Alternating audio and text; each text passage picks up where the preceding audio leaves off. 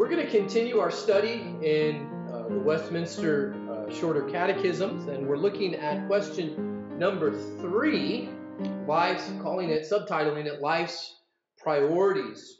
Before we do that, though, a preview of next week, the 4th Catechism. Anybody know what the 4th question is off the top of your head? It's one of the more famous ones.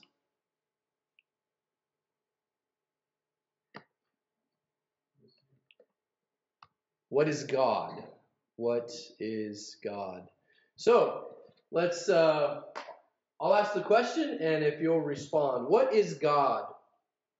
God is the Spirit, infinite, eternal, unchangeable, his being, his power, holiness, justice, goodness, and truth.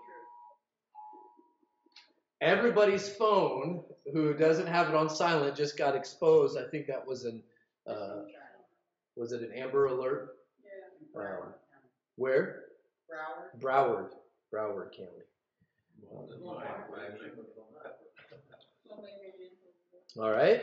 And this morning we are looking at question number 3.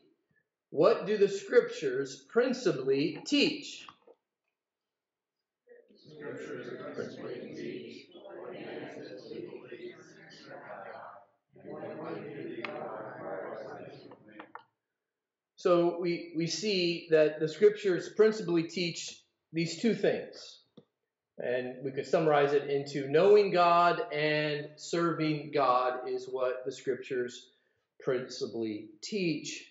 And in a lot of ways, as we think about this, it's a question about what is truly important.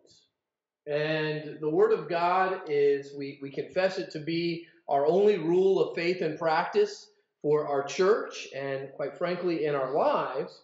And if this is what the Bible principally teaches, then it shows us some of the priorities that the Word of God, that God has for us, the two primary priorities.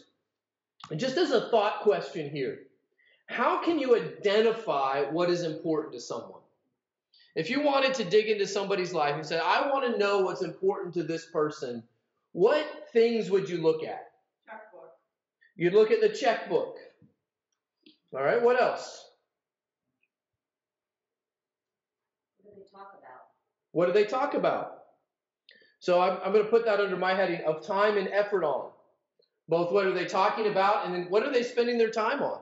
If you say something's important to you, but you never spend any time on it, that's really just lip service. If there's no effort put into it, if there's no talking about it. And then checkbook, that's my second one, money spent on it. Anything else come to mind? If you want to know what somebody is, what's really important to them, I have one more. Anybody else have one? I'm going to call it emotions. What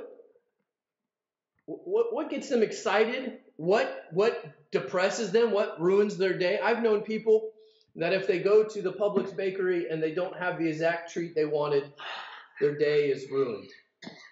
There's a lot of people that when their favorite sports team loses, their day is ruined.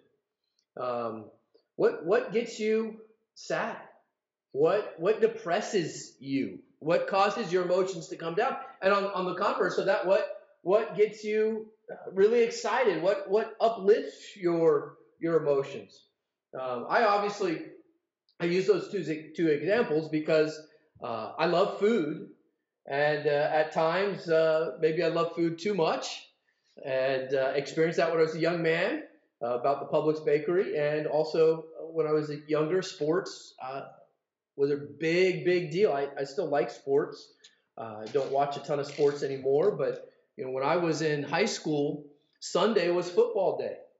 I got up and watched the pregame at 7 o'clock, and I watched the end of the night game at whatever time it ended, and spent all day watching football and talking about it. When my favorite team would lose with the world's greatest quarterback, which is John Elway, by the way, just for the record books, but I would get super sad. And you would know what was important to me. And when they finally won the Super Bowl, I thought it was the greatest thing in the world. Now, looking back on it, it sort of makes me chuckle. It's obviously not that important. My life isn't better or worse because they win or they lost. But you could have identified very clearly what was important to me. As we think about it in this way, and as a challenge your thinking this morning, what's important to you? If somebody were to investigate your life and were to look into the details of your life and look at even these things, what would they learn? And it's just a thought question to ponder together. And do those priorities line up with what we find in the Word of God? So God's revelation reveals the priorities that we should have. That when we look at the scriptures and we say that the scripture mainly teaches these two things, knowing God. Isn't that, you think about where we've been in the catechism, man's chief end is to glorify God and enjoy him forever. Can you truly glorify God and enjoy him if you do not know him? You think about the all praise service we had and talking about God's protection. And most of us had some sort of testimony to the right person, sometimes the right thing, was in the right place at the right time. And we attribute that to God. Why do we attribute that to God? That person didn't magically appear. That person was there, just in the normal flow of life. Why do we attribute that to God? It's because God is sovereign. Because God is ruling and overruling because of God's providence. We say, in God's providence, he had, in the case of my father-in-law, he had somebody working with him who was strong and knew CPR and could, do that until paramedics arrived. And so knowing God helps us to glorify God. It allows us to glorify God. When we think about his power in connection to that all things, there's nothing outside the power of God. So knowing God, and then, of course, it says also serving God, the duty that he requires of us. And that's not just negatively phrased, which is how particularly Satan would like us to think about it. God just tells you can't do all these things because he doesn't want you to have any fun. That's the lie of the world, the flesh, and the devil. God's word says, yes, there are things we should not do because they are not good, because they are sin, because they go against the character of God, but we're to be busy about his business. There is a lot to do in our lives. Whatever your hand finds to do it heartily as unto the Lord. And that applies to every area of life. And this reveals for us what our priorities are. There's no greater thing than knowing God and serving God. And we can get so caught up. We live in a society where we have more free time than any society in the history of the world. I think that's a pretty fair statement when you think about the fact that today, how many of you had to go get water this morning? How many of you had to feed your animals, which are your primary food source? So on and so forth. When I was out in Oregon, there was a family who they lost electricity, and so they had to milk 500 goats by hand because that's what they do for a living. Now, most of us just benefit from people who are doing that, but so they weren't at church that Sunday morning, and pastor teacher said, if anybody wants to go milk some goats, let me know. Of course, they're professionals, and they were done by the time church was over, and they just had to keep the refrigerators running. How many of you had to worry about if your refrigerator was running this morning? Ooh, I shouldn't have said that. Every time I say that, somebody's refrigerator breaks. I'm sorry, Becky. I think it's been your fridge twice. It's still off? I'm sorry. I got to think of better examples. But, right, we don't. We have such amount of free time. Now, I say free time, and a lot of you are probably thinking, you don't know how busy I am. But think about how many of those things are choices that we make. We choose to do this. We choose to do that. throughout most of human history, there wasn't a lot of choice. It was, if I don't do these things today and every day, we're not going to eat. And so, as we have that amount of free time, how are we using it? We have more access to entertainment than ever. And that's not hyperbole. Because you can watch TV 24/7, 366 days out of 2020, because it was a leap year. You can just do it all the time. I said that wrong, didn't I? Did I say 200? I meant to say 300. But anyways, right? We can just watch it constantly around the clock. And is that a good use of our time? Is that knowing God? Is that serving God? To think about it that way. So first, let's think about knowing God. Turn with me to 2 Timothy chapter 1. As I mentioned last week, a catechism like this, entire books could be written on. In fact, entire books have been written on. They're called systematic theologies. Because we're talking about what the whole scope of Scripture is. And so to dig into this, we would have to look at all of Scripture. We're just going to look at a few key principles this morning that show this truth. I have no idea how I'm going to handle next week. I don't know if that's a one-off catechism answer. That's such a deep catechism question, such a profound question that we'll look at least in part next week. So knowing God, 2 Timothy chapter 1, verses 8 through 14. Paul says, "And be not thou therefore ashamed of the testimony of our Lord, nor of me his prisoner, but be thou partaker of the afflictions of the gospel according to the power of God, who hath saved us and called us with a holy calling, not according to our own works, but according to his own purpose and grace, which was given us in Christ Jesus before the world began, but is now made manifest by the appearing of our Savior Jesus Christ, who hath abolished death and brought life and immortality to light through the gospel. Thereunto I am appointed a preacher and an apostle and a teacher of the Gentiles. For the which cause I also suffer these things. Nevertheless I am not ashamed, for I know whom I have believed, and am persuaded that he is able to keep that which I have committed unto him against that day. Hold fast the form of sound words which thou hast heard of me in faith and love which is in Christ Jesus." And it is, verse 14 now, "that good thing which was committed unto thee, kept by the Holy Ghost, which dwelleth in us." So the scripture proof from the catechism is verses 13 and 14. "Hold fast the form of sound words which thou hast heard of me in faith and love which is in Christ Jesus, that good thing which was committed unto thee, kept by the Holy Ghost, which dwelleth in us." That we see there, he's to hold fast to the form of sound words, to the right doctrine that he has received. Now, you notice in the flow that we can say Paul was dedicated to ministry. There can be no doubt that the Apostle Paul was dedicated to the ministry in verses 8 through 11. We know he was dedicated to the ministry. Why? Because he was willing to suffer. I guess that's one thing I left off, isn't it? We looked about all these things, but what are you willing to suffer for? Paul was suffering at this point as he writes 2 Timothy. He's in jail, and what we believe happened to him is he suffered the martyr's death. That everything that's written here, Paul wrote with his blood, John Calvin says, and that he gave his life for this ministry, for this God. He was dedicated to it. He says, "Don't be ashamed of me." He says, "because I've done this," notice what he says, "according to the power of God." He says, this is the work of God. This is what God is doing.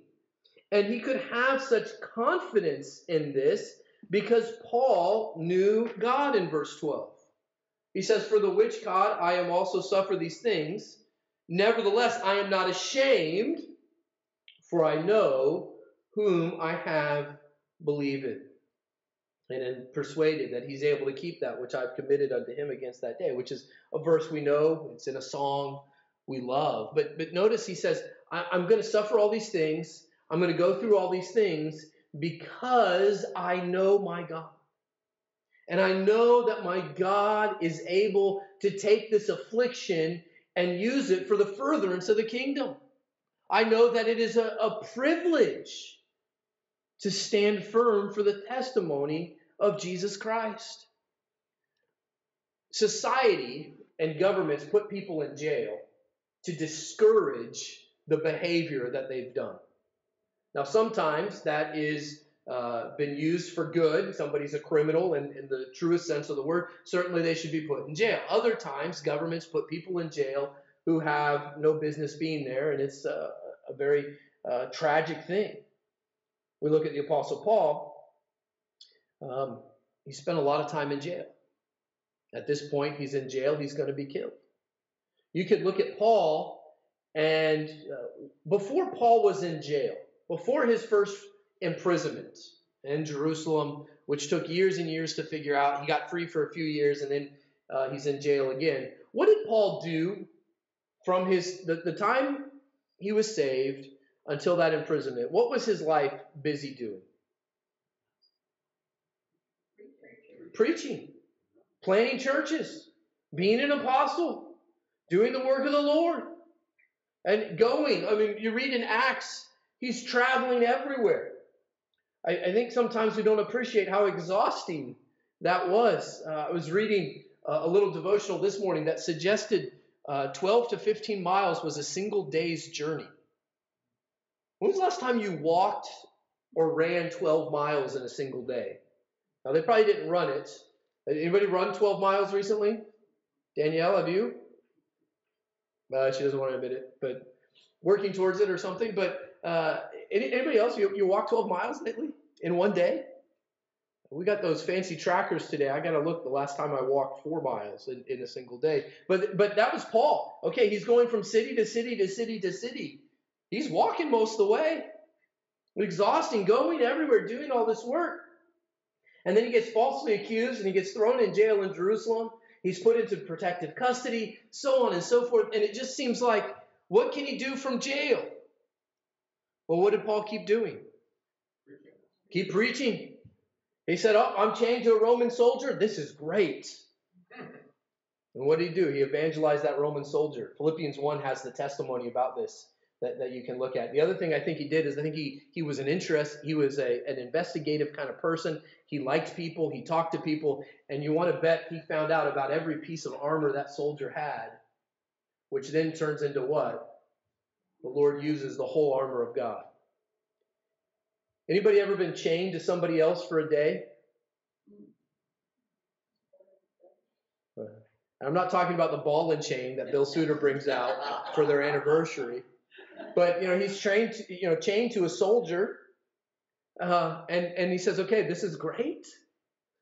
My father-in-law, Steve Sudlow, I mentioned last Sunday night, when he had the tumor and then seizures and the brain surgery, before he did that, he was a truck driver for Publix.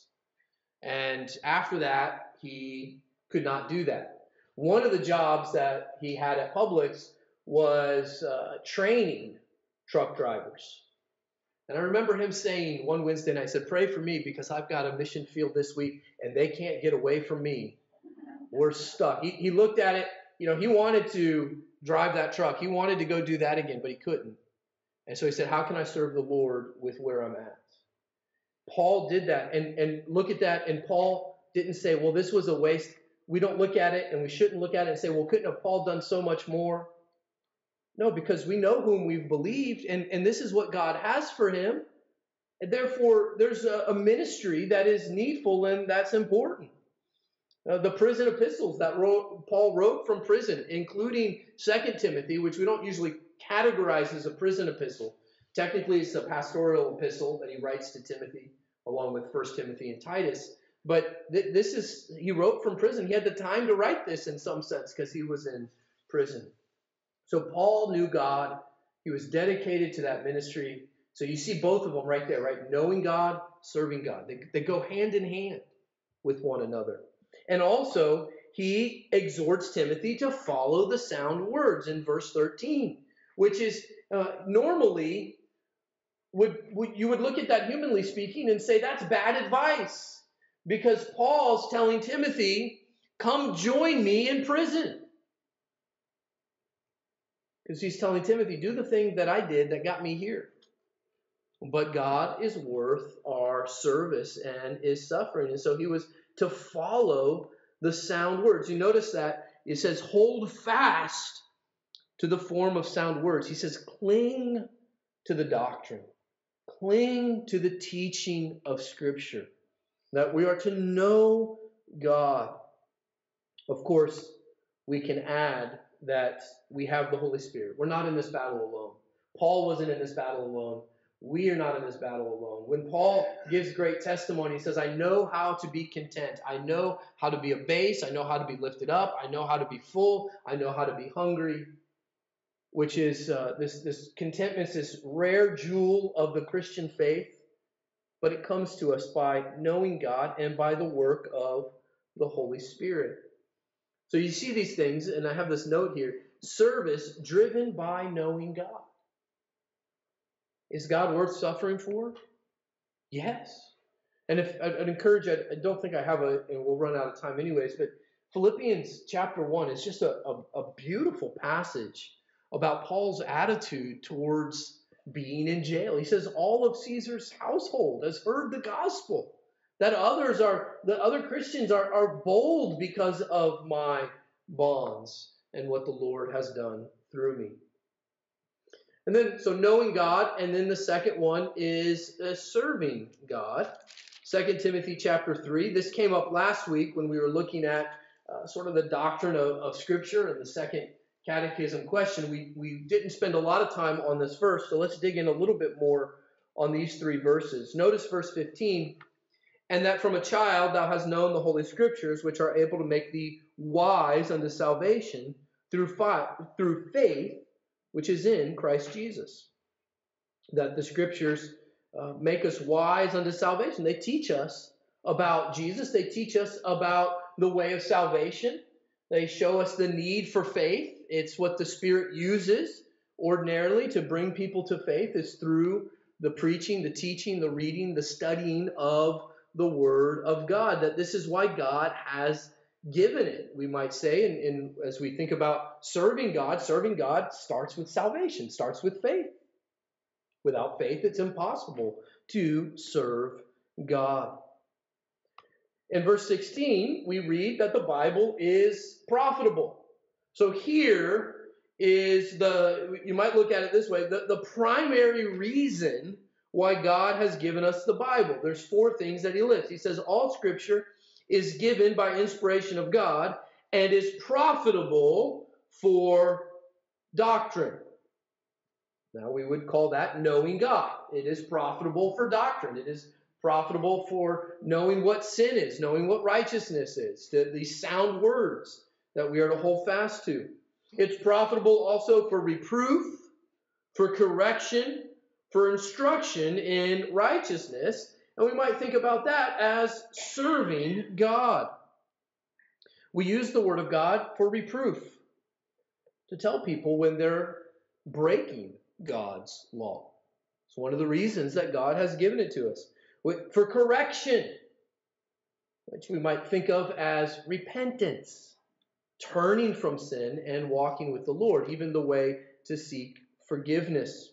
And then also for instruction in righteousness, the way in which we should live. So the Bible is profitable for knowing God and for serving God. Anybody have a question or anything? Saw some movement there. I didn't know, Dan, if you had something you wanted to throw in. Sorry, misread you there. And then verse 17, the Bible equips us for every good work. As it talks about this, we see this summarized, that the man of God may be perfect. Now, the word perfect there does not mean like sinless perfection or absolute righteousness.